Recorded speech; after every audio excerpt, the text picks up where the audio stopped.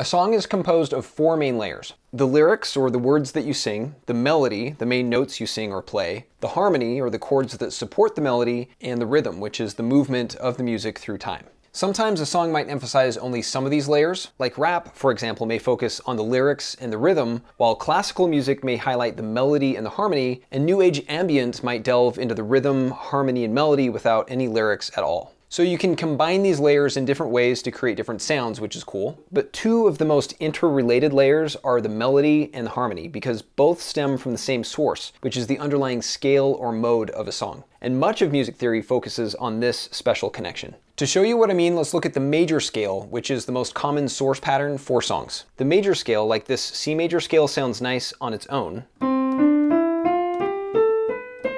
And these notes sound so good together that we can rearrange them in different ways, repeating some notes or skipping others to compose melodies like this.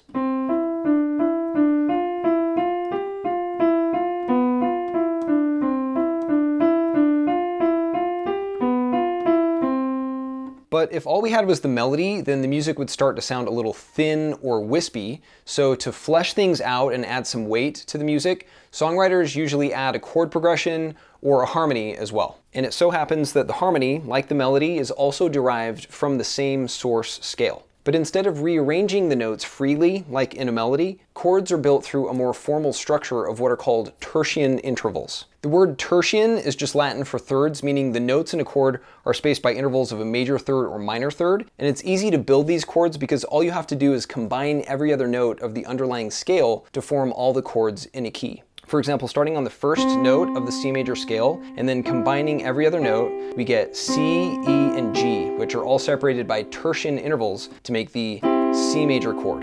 Then starting on the second note of the scale, these notes are all separated by an interval of a third as well, D, F, and A, to make the D minor chord. And then we can go up the line and play all chords separated by intervals of a third.